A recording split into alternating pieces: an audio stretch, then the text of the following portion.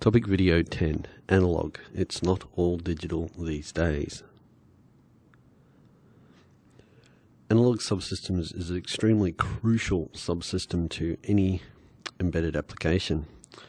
And the reason for this is the fact that analog signals surround us everywhere we go in the real world. So our entire real world is analog by nature. So it's really important that we convert these real-world signals from analog into some kind of form that the processor can understand. And of course, the processor can only understand digital numbers. So we need a subsystem that can take some analog signal and discretize that signal in some form so that the processor can then do something with it. And of course, the subsystem that's responsible for converting analog signals into the digital representation is, of course, the analog to digital subsystem.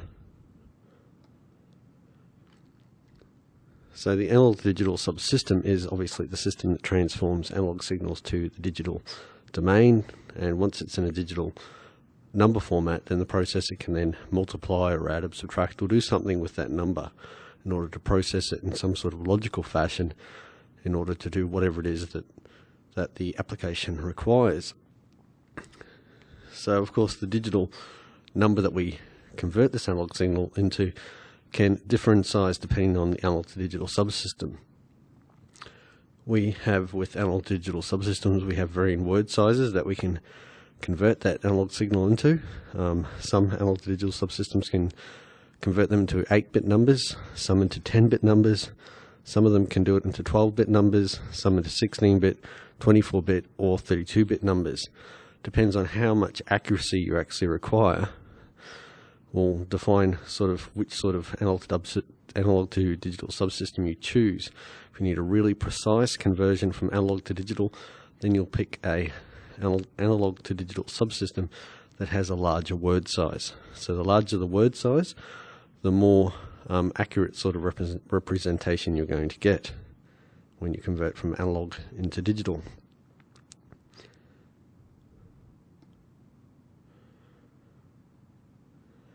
So when it comes to converting that analog signal into a digital representation, there is obviously limits. We might have a specific word size that allows us to have a certain accuracy in our conversions, but we can't convert every possible analog signal, so we need to put some sort of boundaries on these analog values that we can convert. So we have these two reference voltages that allow us to define the range of the voltage that we wanted to convert.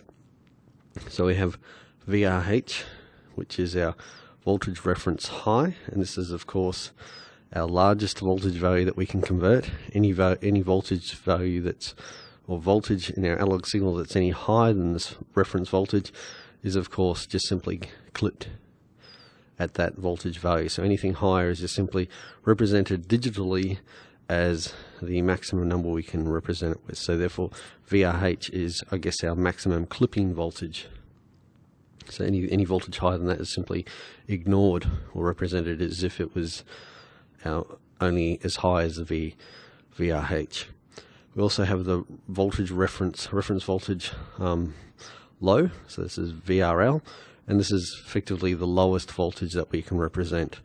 So it can be any voltage. Obviously it's got to be lower than VRH, but that will define the lowest, I guess, value that we can actually represent when we convert an analog signal to digital. So therefore the lowest digital token that we can have, which in this case is actually 0, will be represented by VRL. So if you put a voltage in that is equal to VRL, then the analog to digital converter will spit back a 0 to us. And anything lower than VRL, then the analog to digital subsystem will spit us back 0 as well. So anything that's equal to or lower to VRL will give us back 0 as the digital token. So VRH is our highest voltage that we can represent, which means that we get the highest maximum word value that we can have. And VRL is our lowest possible voltage that will give us back our word value of 0.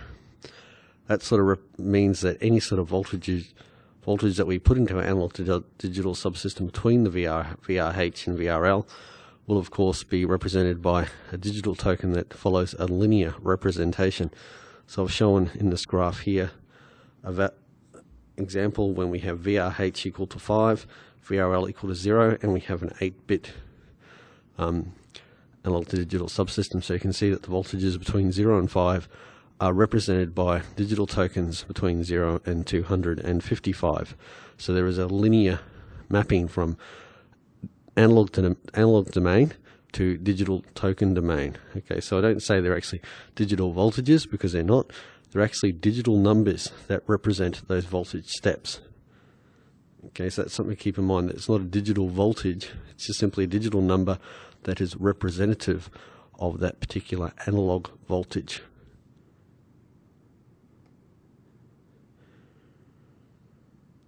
So if we have a fixed word size, so we know what the limit of our A to D subsystem is, so we know it's either an 8-bit or 16-bit or 24-bit analog to digital subsystem. Okay, and we know our VRL and VRH, so we know our reference voltage values, then effectively we can work out what this linear stepping is between our analog and our digital token value. So we can work out what is the minimum analog voltage we require in order to be able to take a step in our digital domain, so to speak. So each digital token is incremented each time the analog voltage increases this stepping value that we call delta. So to give an example, if we have a word size of 8 bits, then we know we can represent 256 different numbers. So this is between 0 and 255, that represent the voltages somewhere between VRL and VRH. So therefore we can work out what the voltage difference between each digital number is simply by subtracting VRL from VRH. So we can work out exactly what our voltage, so this will tell us our voltage range, and then we can divide our voltage range through by our maximum digital token value that we have. So that's 2 to the word size minus 1. So if we divide our voltage range through by the maximum value we can represent, then that will tell us what our analog step is. So that will tell us how much the analog voltage has to change by in order for there to be a change in the digital value.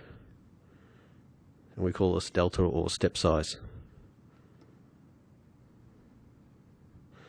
So therefore, to give you an example, if we had an 8-bit A to D, okay, which means we can represent 256 different voltage values, which are from 0 to 255, and our VRL is 0 and our VRH is 5, then we can calculate what that voltage step will be.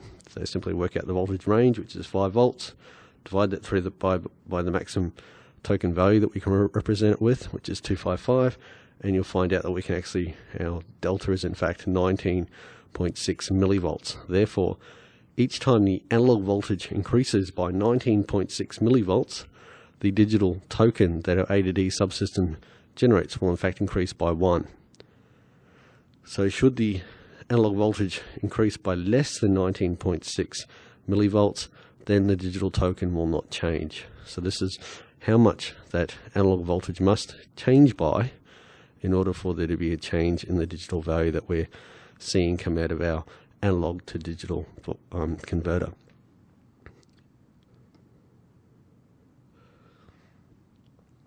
So the relationship between the input voltage and the resulting digital token is shown in this equation here.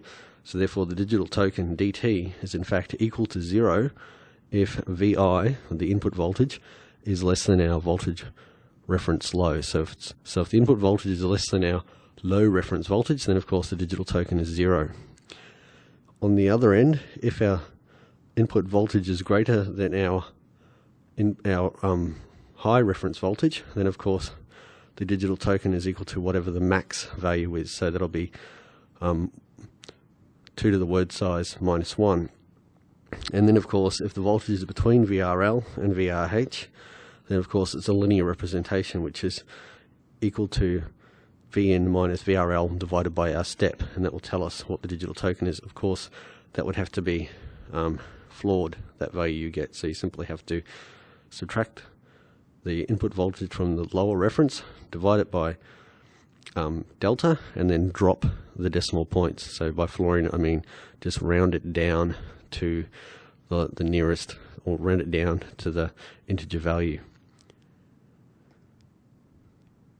So let's do an exercise. If you really want to do this yourself, you can pause the video now and go through this exercise, or you can just continue watching and I'll tell you what the answer is, but it's up to you. You can pause it now if you want, or just watch me go through the exercise. So we have an ADD subsystem with a 12-bit word size, and VRH and VRL are set to 3 volts and 1 volt respectively. We need to calculate a few of these values. One, we want to calculate the step size, or delta, and then we want to calculate what the digital tokens are for these 3 different voltages. So if you want to do this yourself, pause it now and have a go, and then unpause it once you've had a go. So when it comes to calculating the step size, we simply first of all find out what the voltage range is. So it's VRH minus VRL, so it's 3 minus 1. And then we want to divide that through by 2 raised to the word size minus 1.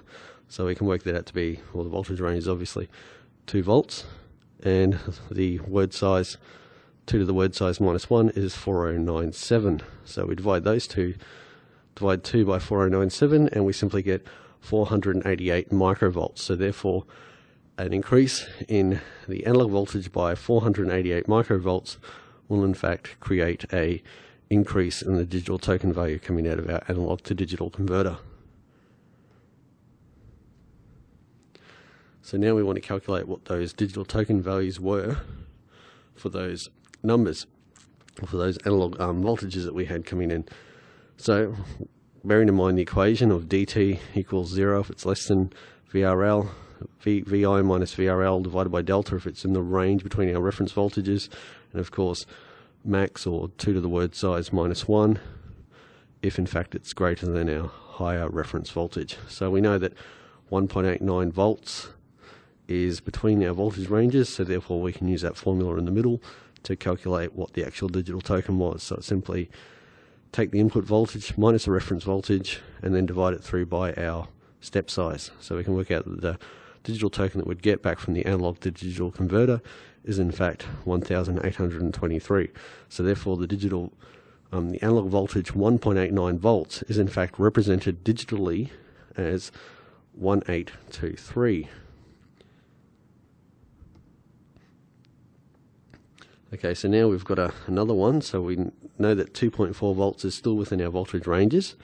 So therefore the value, we can use the equation. So we simply did the digital tokens equal to our voltage input minus our voltage reference low divided by our delta. So if we do that calculation, it's 2.4 minus 1 divided by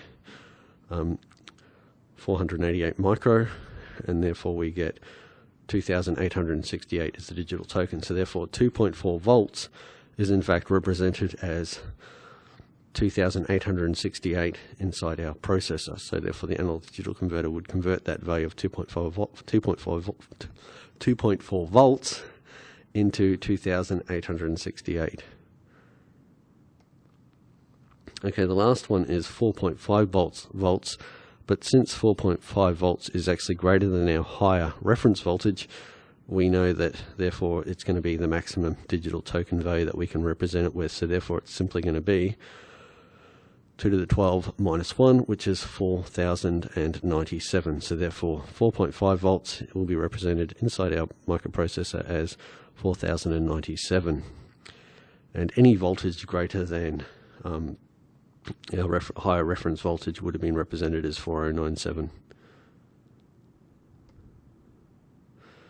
So now that we've had a look at the process, some examples of how the processor might in fact convert our analog voltages into digital voltage, I think we might actually have a look at and see how it actually does it inside the processor.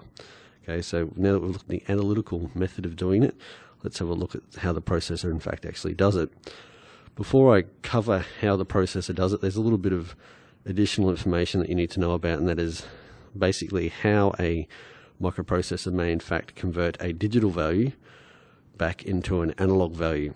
So when it comes to converting a digital value to an analog value, we simply use a resistor network similar to this, and therefore by pumping a digital, in this case a 5-bit digital number, into this resistor network, it will practically generate an appropriate analog voltage, and therefore using some op-amp or some amplification, you can in fact then convert this analog voltage that you get to the appropriate voltage range that you might need. So you can convert this analog voltage you get out of this resistor network back to the 0 to 5 voltage range, or whatever your voltage reference or voltage, your two voltage reference voltages are. So therefore, simply using op amps, you can scale it up to the appropriate range.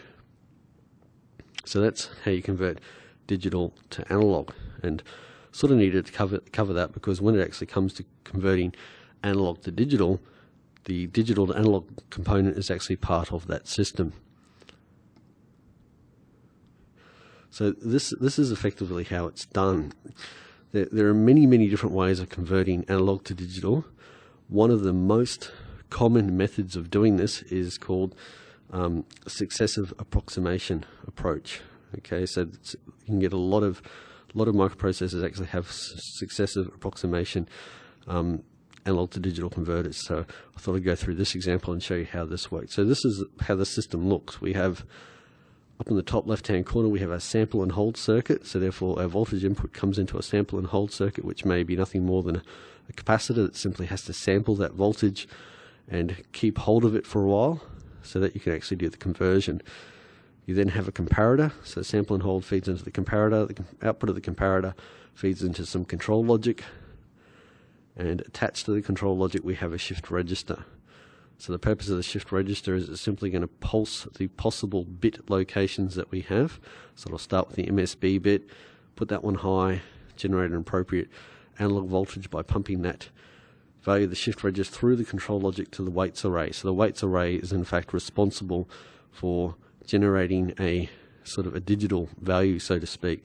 So it'll simply generate this digital value one bit at a time. So it'll set the MSB high, that appropriate digital value will be converted to an analog value. That analog value will then be compared to the input that we've got, and then the result of that comparison would come out of the comparator. And depending on whether the voltage that we generated through our D to A is actually higher or lower than the input voltage, then the value of 1 or 0 will come out of the comparator. So if our voltage we generated is lower, then the comparator will give out a 1 to say that the input voltage is in fact still higher, and therefore that 1 that comes out of the comparator will in fact go to our control logic, and the control logic will say to the weights array, we'll leave that value in the MSB and let's use the shift register, generate the next bit, send that next bit set high into the weights array, and then we'll try the next comparison. So it's successive approximation, so it successively tests from the most significant bit all the way to the least significant bit, each bit combination, and if the comparator value is high, then it simply keeps that bit in that position, and then if the comparator value is low, so the actual analog voltage you've generated out of your digital analog converter is in fact higher, then it will simply say, no, we won't leave that bit high, and we'll simply set it to 0. But you'll see what happens. I've got an animation to show this all working. So keep it in mind that first of all, we sample our input voltage, run it through the comparator. We have our shift array setting up the appropriate shift register, setting up the appropriate values, and pumping them through the control logic to the weights array. And you'll see how the weights array relates to the digital token value that we actually generate in the end. So we have our input voltage of 3.8 volts. This will be going through the sample and hold circuit, and the sample and hold circuit on the right hand side of that box will in fact keep the value of 3.8 there for a limited amount of time. So we've got to make sure that we sample this, do this analog to digital conversion very quickly before we lose that sample that's coming out of the sample and hold. So we start with our shift register at 100, so we have the MSB set high. We then pump that through to the weights array. So the weights array has 100 in it. That is then fed through the digital to analog converter, and now we have the value of 2.5 volts coming out of the digital analog converter. So one thing I didn't mention is the fact that this is a 3-bit successive approximation analog digital converter, and our reference voltages are between 5 and 0. So we have our high reference voltage at 5 and low reference voltage at 0. Therefore, when you give it the value of 100 through a digital analog converter, that will generate the voltage in the middle, which is 2.5 volts. And when you pump 2.5 volts into the comparator, and you compare that with 3.8 volts, then effectively we'll get a 1 coming out of that comparator because the input voltage is higher than the voltage we generated out of that digital to analog circuit. So we get a 1 coming back to the control logic. That tells the control logic that, hey, the voltage we've generated isn't big enough yet, so therefore leave that bit in the most significant bit location of the weights register. Then the shift register moves along by 1, so now we have 0, 1, 0 in the shift register, and because the control logic coming out of the comparator, the control logic said, well, let's leave the weights array as it is, it simply adds that bit in there, so it simply ORs it in. So now what we have in the weights array is 1, 1, 0. Pump that out of the digital analog converter, it generates a 3.75 volts. We compare that with our 3.8 volt, and you can see that, of course, 3.8 is still higher. Therefore, we got get a 1 coming out of the comparator, and therefore that tells the control logic to leave that 1 in the second bit position.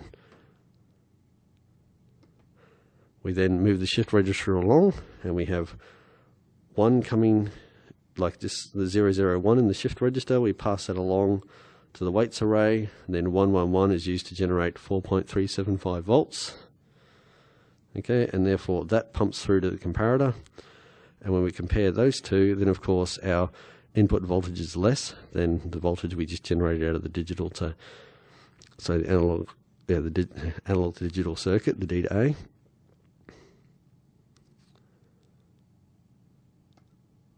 And we get a 0 through that comparator. Therefore, that tells the control logic, hey, that last bit that we put in there, put it back to 0. So therefore what we have is have the value of 0, which means now that is the value we have at the end of our conversion, which is 110.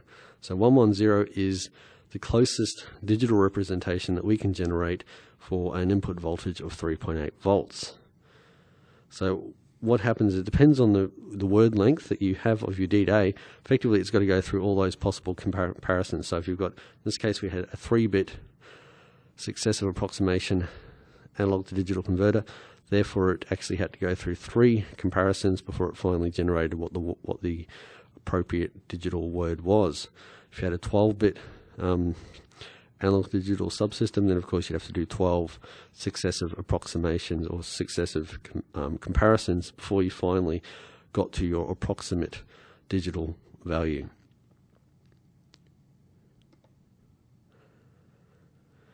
So when it comes to our microprocessor, effectively our MC9S12X DP512 contains 2 analog to digital subsystems on it.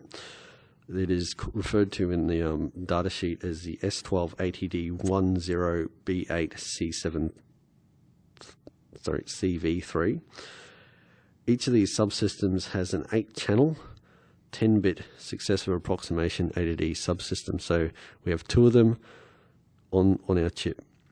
Okay, so we don't have one 16-channel. We have 2 8-channel analog to digital converters. And of course, the reference voltages for these analog to digital subsystems are hard-coded to 5 volts and ground. So therefore, our high reference voltage is 5 volts. Our low reference voltage is ground, and these are hardwired on the ADAPT 9S12X development board. We also have, with this analog digital subsystem, we also have external trigger pins that we can use to initiate a sampling. So they're similar to our external IRQ pins, but we can use them to trigger a sample of a particular pin. So therefore we can set up our A to D subsystem to, when a particular voltage appears on one of our analog pins, we can actually cause it to do sampling. So we've got external trigger pins as well on our A to D subsystems. So to show you this, what this A to D subsystem looks like, we have various sections of our A to D. So to try and relate this back to the picture of the successive approximation sampler that we example that we did a few slides ago. This is our on-chip A to D subsystem, so you can see that we have our A to D clock. So this is to define how quickly that shift register operates, and therefore how quickly we generate those words to go through the digital analog system and then back through the comparator and then back through the control logic. So the quicker you make the A to D clock, then of course the quicker it's actually going to sample your analog and convert it into a digital token. So we've got mode and timing control, so that's all part of our successive approximation subsystem. We have A to D triggering mechanism, so we have the blue section, which is our external triggering, and we can turn that on with our analog to digital control 1 register, as well as our digital input registers as well. We have our voltage reference pins and our voltage system voltage pins as well. So VDDA is our input voltage that is used to actually drive the whole system, and VSSA, which is our ground to effectively, so they're the two voltage driving pins to keep the whole system running. We have our two reference voltages that are used for our successive approximation register, which simply allows us to define the voltage that comes back out of the DAC to allow that comparison. So we have the entire successive approximation register, the SAR and the DAC all joined together. And then of course we have our 8 inputs, so AN0 to AN7 or AN8 to AN15, depending on which of the two A to D subsystems you're dealing with. And then of course we have all of those analog pins feeding into a analog multiplexer, and that analog multiplexer then simply pumps the particular voltage through to the sample and hold circuit, which is then pumped into the successive approximation analog to digital subsystem. And then of course, as a result of all those conversions, we then have a series of results registers that can hold those digital tokens that we've just then gone and converted.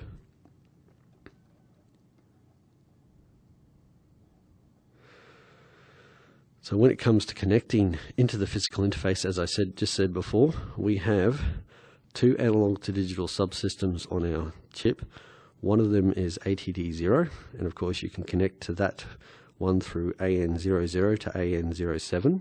So they are our 8 analog input pins for the ATD0 analog to digital converter. We then also have ATD1, which is our second analog to digital subsystem, and we have access to those pins between AN08 and AN15. So depending on which analog to digital subsystem you're actually using, you've got to use the appropriate pins. Okay, so generally if you're going to use ATD0, then you've got the 8 pins AN0 to AN7, which are the analog inputs. And also with ATD1, you've got AN8 to AN15. So you just got to be very careful that you use the right pins for the right subsystem, analog to digital subsystem that you're using.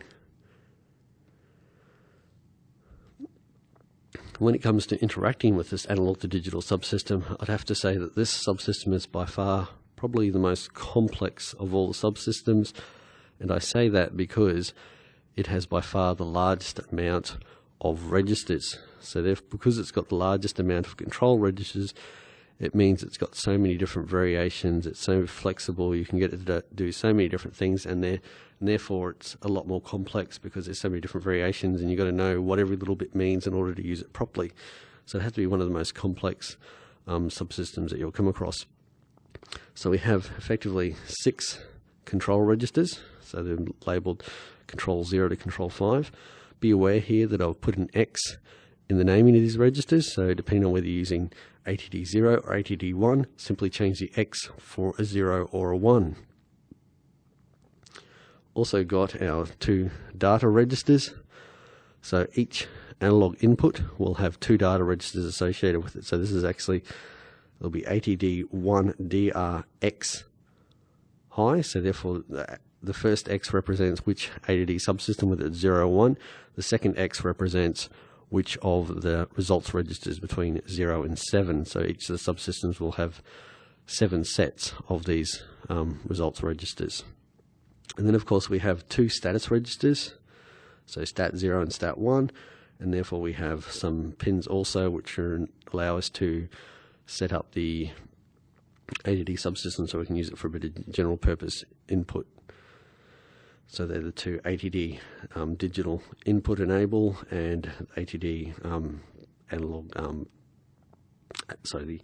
the port AD data register.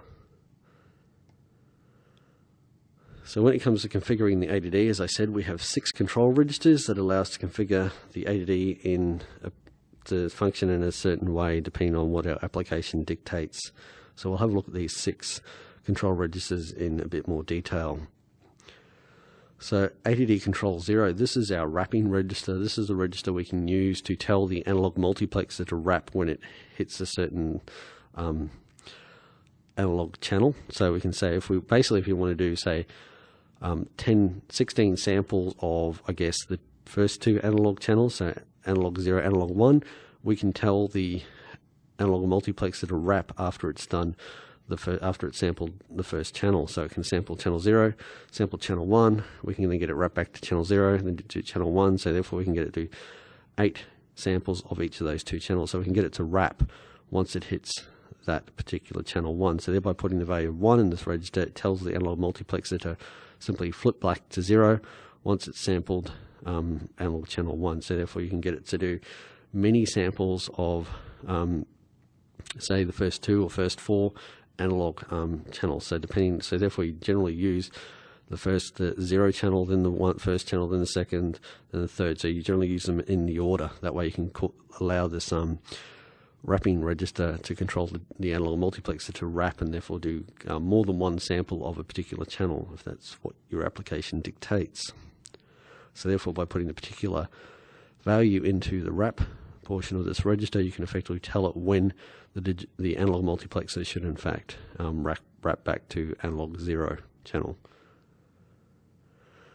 The first control register, this is effectively responsible for whether we want to use any external triggering pins. So if you want to have some external pins that use some of the unused analog pins to simply trigger sampling, so therefore you might want to have a external trigger, so like say an external clock that is then being used to generate the appropriate sampling rate, so to speak.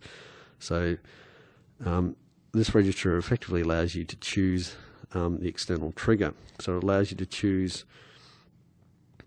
whether in fact you want to use the analog input channel as the trigger source, or whether you want to use one of the triggering channels as the triggering source. So therefore you can define where the triggering source comes from, and therefore you can actually define which of those 8 possible channels that you have at your disposal, which one of them is in fact going to be the triggering source.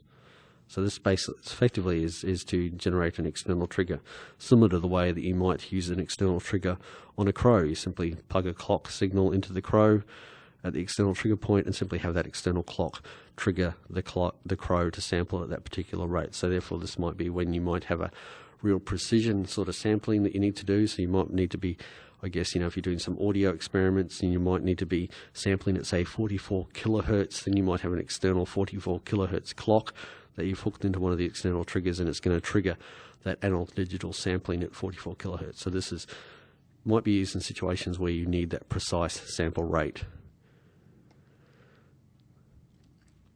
But effectively, as far as we're concerned, this is where we start playing around with the analog subsystem. We generally don't worry about the wrapping. We don't worry about external triggering. What we want to do, we simply worry about getting a sample, and we basically just need to start worrying about this analog digital subsystem by looking at the second control register 2.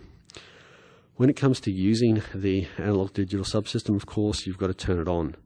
So you've got to power it up. So by putting a 1 in the ADPU bit location, you simply turn on the analog to digital subsystem.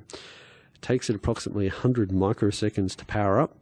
So to get all the subsystem up and running, get the successive approximation all charged up, get the sample and hold circuit all charged up and ready to go, takes it about 100 microseconds. So therefore, generally when you turn on the analog to digital subsystem, you'll generally wait 100 microseconds. So you simply put some real-time synchronization in there to cause it to delay 100 microseconds.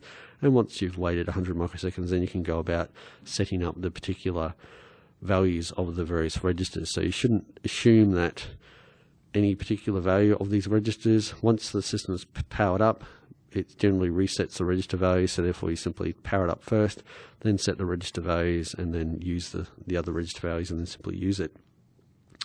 Also got the AFFC bit in here, which is our fast flag clear all.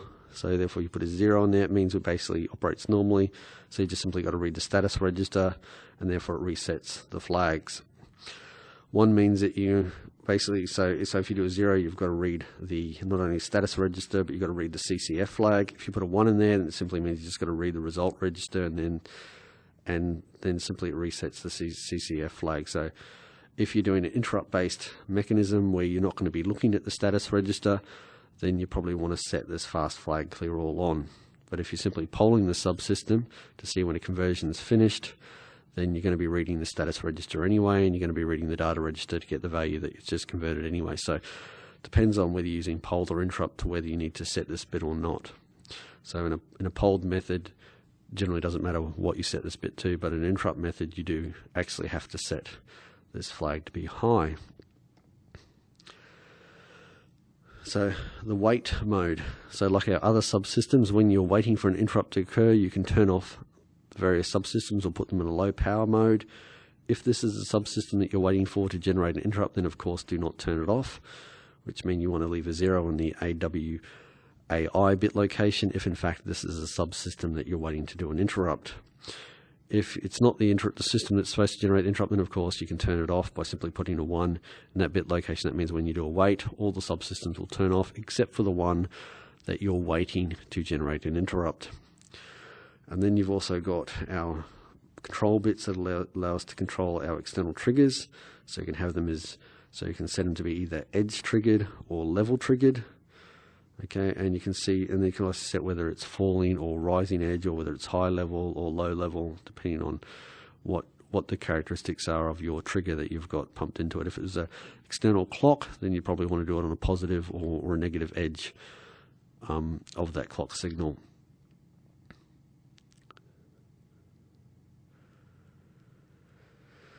Then also got the means of disabling or enabling the external triggers. So if you're not using the external triggers, then by all means make sure you turn this bit off. Okay, but if you are using them, then you've got to turn it on, otherwise it's not going to work. Also got our ADD sequence complete interrupt enable. So we've got our interrupt flag. So therefore, once you've told it to do a conversion of so many samples, once it's completed doing that conversion, it will simply generate an interrupt. So this is the bit that you'd turn on if you wanted to make your subsystem interrupt driven, as opposed to being software driven by our actual code. And then of course we've got a flag in there that we can use to tell us whether in fact an interrupt has occurred or not. So that's the ATD sequence complete interrupt flag. Okay, which means generally in an interrupt you'd want to turn that flag off, otherwise you'll be back in there again. ATD control 2, control 3, this effectively allows us to do two things, and one is it allows us to set up the number of conversions we actually want to do. So if you just want to do one conversion, then you put the value of 1 in the SXC bits. So the S8C to S1C, you simply put the value in there to define how many conversions you want the ADD subsystem to do. Whether you want it to do the same analog channel 8 or 6 or 5 or 4 times, depends on other values you put in other registers, but basically this tells you the total number of conversions you want it to do. You can also then set the other bits in this register. So we have the FIFO bit, and this defines the behavior of the results register, which basically means the results are stored in corresponding registers if you put a 0 there. 1 means the results are stored in consecutive registers, which means if you've got it simply to do, say, 8 so you want it to do 8 conversions, and you want it to do basically 4 conversions of analog 0 and analog 1. So that's going to do 8 conversions all up, but it's going to do 4 of each of those 8 analog channels. So therefore it will do A and 0, A and 1. So if you've got it set up here and it's be set to 0, then it means simply that A and 0 would have the value for the analog channel 0, and the data register 1 would have the analog value for, or the digital value for the analog 1 channel, and so forth. So therefore they'd fall into the corresponding digital result registers. If you put a 1 in that bit location, that means you'd have analog channel 0 in the first results register, analog channel 1 in the second results register, and then analog 0 in the third, analog 1 in the fourth, and so forth. So you'd have them in the digital token registers that represented the order in which the conversions took place. So it'd be like a FIFO, first in, first out. So therefore you simply read from the first results register, and that would be the first digital value that was actually sampled. And then you've got your freeze bits, and they actually tell you what the ADD subsystem should do during a freeze. And a freeze is generally when you've put the analog, freeze is generally when you put the processor in background mode. So when you're doing debugging and it goes into background, so therefore the system basically stops. This allows you to control what the ADD subsystem does, whether in fact it stops, whether in fact it finishes off its current word, then freezes, or if in fact it freezes immediately. Okay, so you've got basically bits to control how the ADD subsystem works when you freeze it during a debugging session. We've also got the control register 4, and this control register 4 basically allows us to control the speed of the clocks. So it allows us to define how fast the various attributes of our analog to digital subsystem work. So therefore the time it takes to sample our analog voltage can be programmed from 18 to 32 analog to digital clock cycles. So this ADD clock is generally our processor base clock.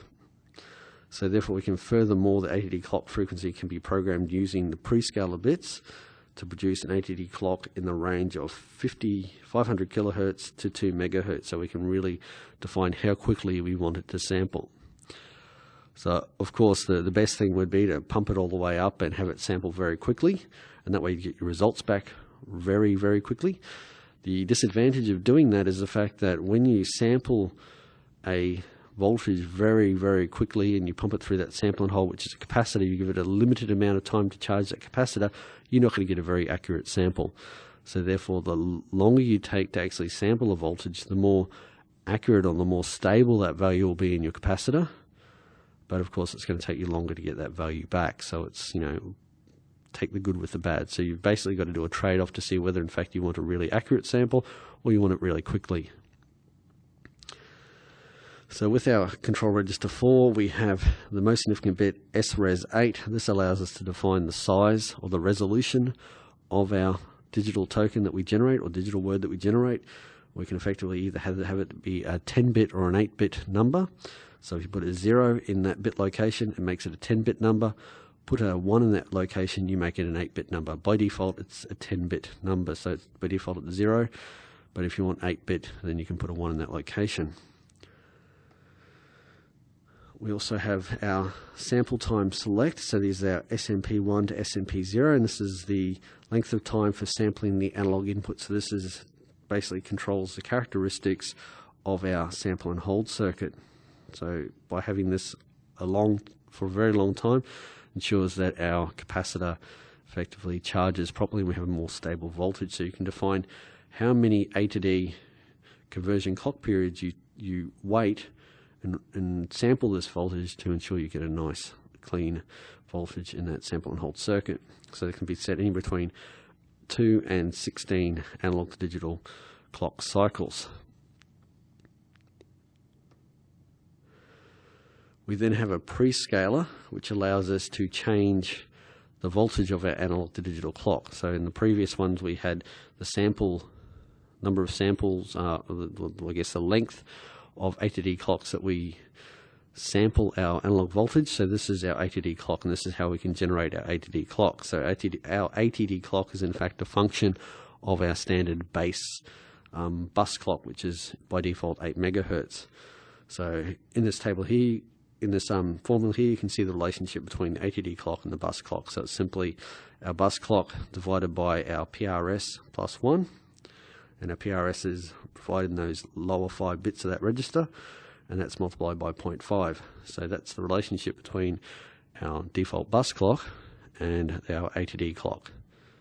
So therefore, you can, using this register, you can effectively define not only how many clock cycles you take to sample that voltage to get a nice stable voltage, but you can also define how quickly or how fast the A to D clock runs. And of course, this A to D clock is not only used to drive the sample and hold circuit, but it's also used to drive that shift register, and then alternatively the comparator and the digital analog converter and so forth. So basically the speed at which the successive approximation system actually runs.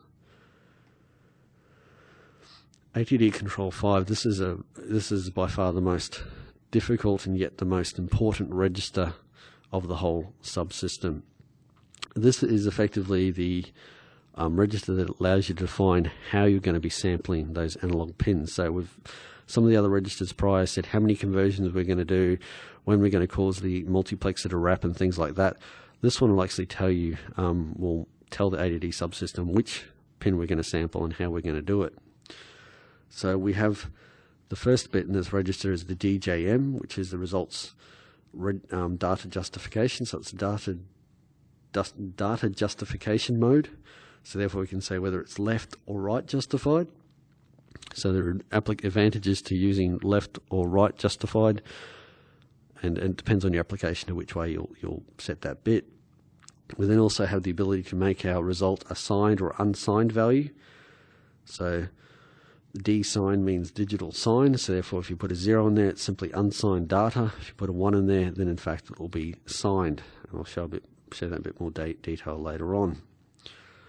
So I've shown down in the table what happens with the SRES8 and the justification bit and the sign bit. So you can see when you have the bit set to 1, then we have 8-bit mode, it's left justified and it's unsigned.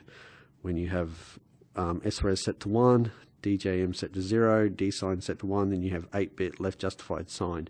So depending on those bit combinations, you can change the actual way that the digital token is generated, or what it represents when it's finally finished. So you can be very careful how you set these bits to make sure that if you really want it signed, you make sure you put that bit high. If you don't want it signed, you want it to be unsigned, then make sure you leave it low.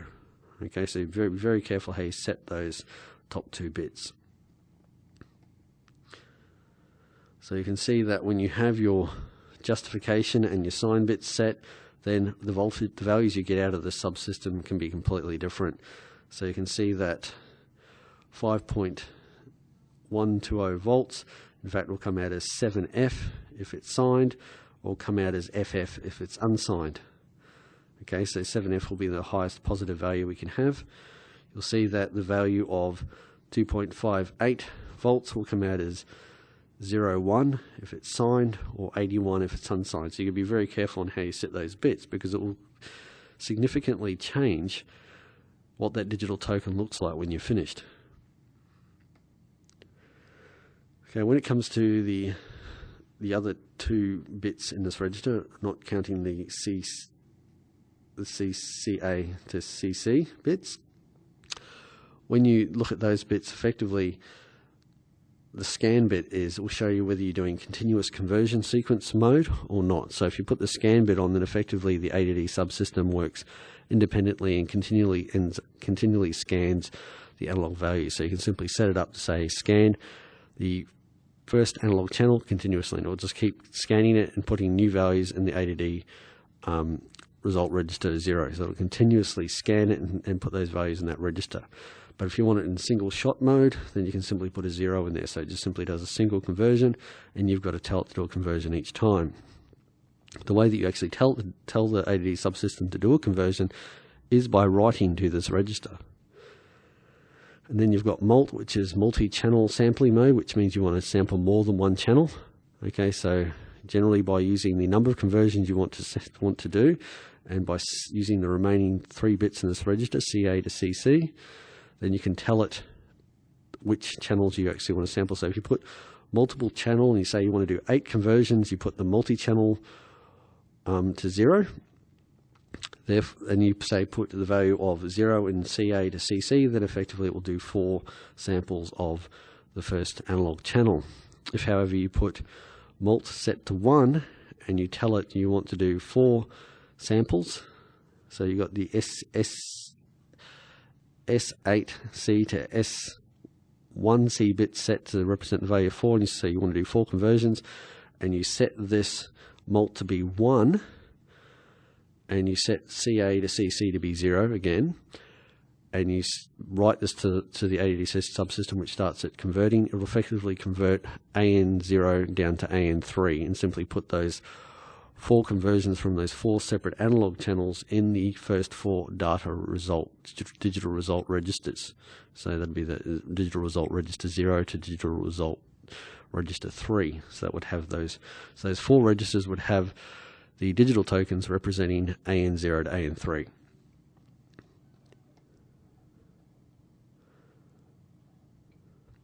So when it comes to the last 3 bits, CA to CC, these effectively allow you to define which channel you want to sample. So as I said before, if you put it to 0 and you say you want to do multiple channel conversions, then it will simply start converting from that channel that you specify. So if you go from 0, it will simply do 4 conversions from channel 0.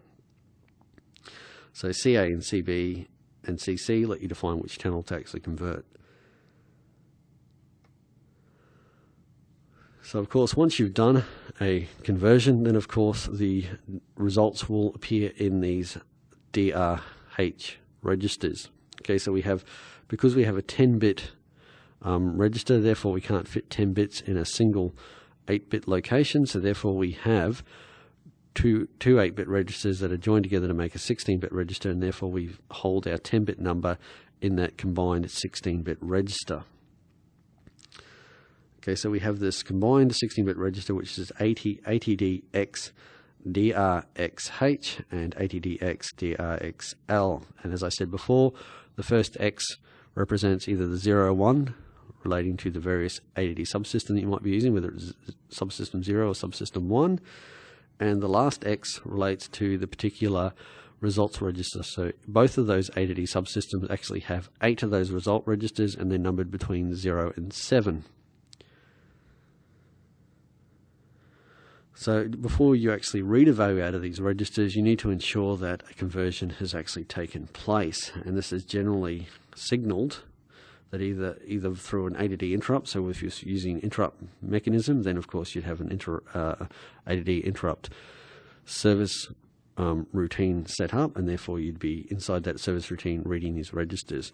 Otherwise, if you're doing a polled mode, then you'll be polling one of the status registers and looking for the SCF bit to see, in fact, when a conversion is actually complete. And once the conversion is completed, then you can read from these registers. So as I said before, it's going to take a finite amount of time for it to do the conversion. As you saw in the example, it's got to go through that shift register process. So once it's done that conversion, then of course the value digital representation of that voltage will be stored in one of these results registers. So therefore you've got to wait for the conversion to take place, and then you can read the actual value.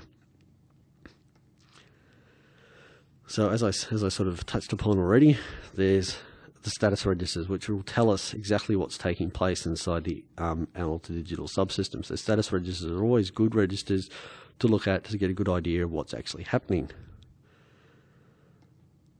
So in ATD stat 0, we actually have the SCF bit, and the SCF bit is in fact the most important bit out of this whole status registers, and in fact this bit will tell us when a conversion is actually finished. So if you're using a polled mechanism of driving the ADD subsystem, then this is the bit you need to poll. You need to poll this bit and see when this bit is set.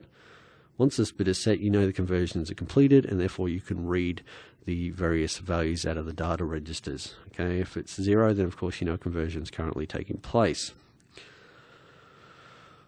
You've got the external, you've got check bits for the external trigger, and therefore you can have an external trigger overrun. If that bit goes high, you mean that you've missed an external trigger. The process has been too busy doing something else. It's missed an external trigger, therefore we've probably missed a sample that we should have done, but we didn't get around to doing.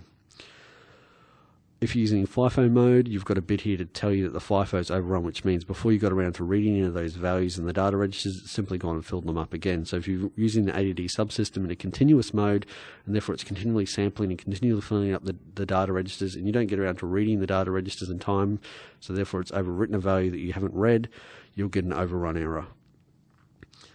And therefore we've also got the lower 3 bits that tell us what was the last A to D channel that actually converted a conversion for us. So therefore, if the first A to D channel just did a conversion, then the value in there would be 0. If the 8th one just finished it, then the value of 111 would be in that register. So if you told it to do 8 conversions of all 8 channels, then after it's done the conversion, you need to expect the value of 111 in there. So this is a good mechanism of actually, if you don't want to wait the whole time, you can just wait for the first conversion to take place. So you simply poll those bits. Once it's got the value of 0 in there, you go, oh, the first one's finished. Then you can then go and grab that value, start processing, and come back and wait for the next conversion to take place and then grab it. So you can use the CC bits to actually keep track of which conversion is currently taking place. Stat 1 is a slightly better resolution. It will actually tell you which register is doing a conversion. So as you like, I guess if you're sampling all 8 channels, then what you'd expect as each channel finished its conversion, these bits would light up. So simply would go 1, so you get the value of 1, and then after the next one finished, you get 3, and then after the next one finished, you get 5. Sorry, you get 7, and then you get 15, and you get, so therefore the bits would light up as each conversion completed. So you could use this register even easier to use this register to see when in fact a particular conversion is completed. When you're using the digital, I guess the analog pins, when you want to use them for digital input instead of for analog input, you can actually enable them to be digital input. So generally, by default, this register is cleared, but if you set the particular bits in this register, then of course these pins get uncoupled from the analog multiplexer and they become digital input pins instead. So we can use the AN0 to AN7 or AN8 to AN15 for digital input instead of analog input, simply by setting the bits in this register. And of course, by setting the bits in this register, you can then start using them for external triggers. And then of course you can also get the value that may have been written to these ports. So therefore, if you set them all up as digital inputs, then you can now get the digital value that was written to that port simply by reading this register. So when it comes to using the analog to digital subsystem, there are 2 ways of effectively using this system, and that is simply by using a polled mode or using an interrupt mode. So when it comes to using a polled mode, we're generally going to require the use of a spin lock. So that's what the whole point of polled, as I've mentioned numerous times already. When it comes to using polled mode, then we're simply polling the status register, waiting for a particular event to take place. And once that takes place, then we break out of the spin lock and we continue on and we actually read the result of whatever it was we were waiting for. So first of all, we configure the A to D subsystem as required. We basically turn it on. So we've got to turn and write the ADPU bit in the control 2 register with the type and number of conversions that we want to take place, the triggering type that we want to use, and we make sure the interrupts are disabled because we're doing polled mode. We don't want the interrupts on. We then basically start up the conversion process by writing the desired value of ATD control 5 into that register. So in this example here, we're actually using the first ATD subsystem, so it's ATD 0. So we write a particular value into the ATD 0 control 5 register. The program needs to wait until that conversion is complete before we continue. So therefore, we've got the SCF flag in the status register. So it's ATD 0 stat 0 has the most significant bit SCF. So we simply want to check that bit. Once that bit goes high, we know the conversion is complete. So therefore, we can do a spin lock, like this example down here, which is spin branch if clear. So therefore, if that bit is actually 0, we keep branching back onto ourselves. So we branch, as long as the most significant bit of ATD stat 0 is cleared, we branch back to spin. So we simply spin on the spot. And therefore, the second that conversion is complete, that bit will go high, and therefore that branch of clear will not branch back to itself anymore. It will just continue on to the next instruction in our code.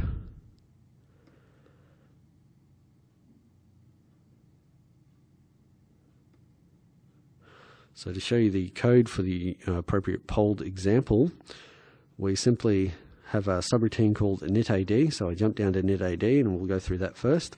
Simply turn on the ADD subsystem, so I move the value of 8 into ADD control 2, so therefore the subsystem's turned on. I then delay for 100 microseconds, so in this example here I've actually assumed that I have a base bus frequency of 8 megahertz, otherwise that loop's going to be a bit quick or a bit slower if I've actually got a different clock frequency. So once I'm pretty sure that we've waited that 100 microseconds, I then go about setting up the other registers. So I set up control register 2, so I set the other appropriate bits in that register. I also set up the control 3, so I turn, say we want to do one conversion, turn the FIFO off. I also then set up the sampling, the rate at which I want to sample at, so I don't really care too much about an accurate sample, so I'll simply put the clocks at the fastest possible rate. So I set the maximum, basically set the maximum sampling time, 10-bit and fast ADD clock. So simply fast ADD clock, so I've got it sampling for the ADD sampling set really high, but then I've got a really high clock rate. So therefore the shift registers run really quickly.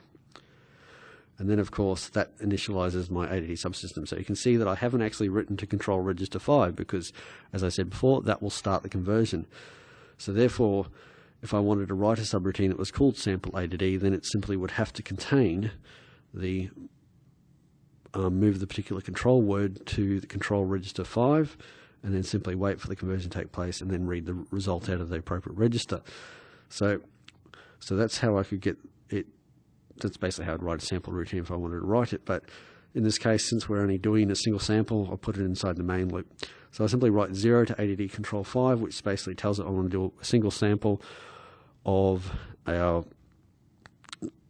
first analog channel. So basically starts that whole process happening by writing to that register.